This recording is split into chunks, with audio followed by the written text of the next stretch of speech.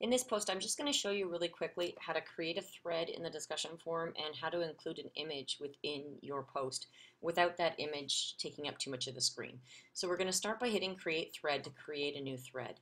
When you create a thread, make sure you give it a title, so the subject that's meaningful and isn't just assignment 1, assignment 2, or discussion 1, discussion 2, but actually talk a little bit in your title about what's in the content. So in my case, it's going to be iPads in medical education.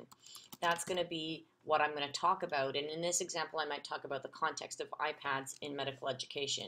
And here I'll put in my descriptive text. I'm actually going to put text in here. And then to include, let's fix that spacing before. Now to include an image in here, you use this little thing here, so the thing here which is attach image. So I click on the attach image. And then I'm going to browse my computer to find it. I find the example on my computer and click choose.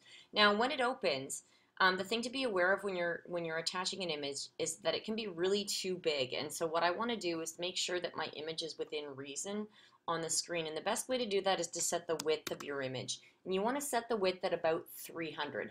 That way it won't take up too much of your screen and won't be larger than the width of your screen. So set the width to 300, and that's the most important part of this including an image. And then I click submit.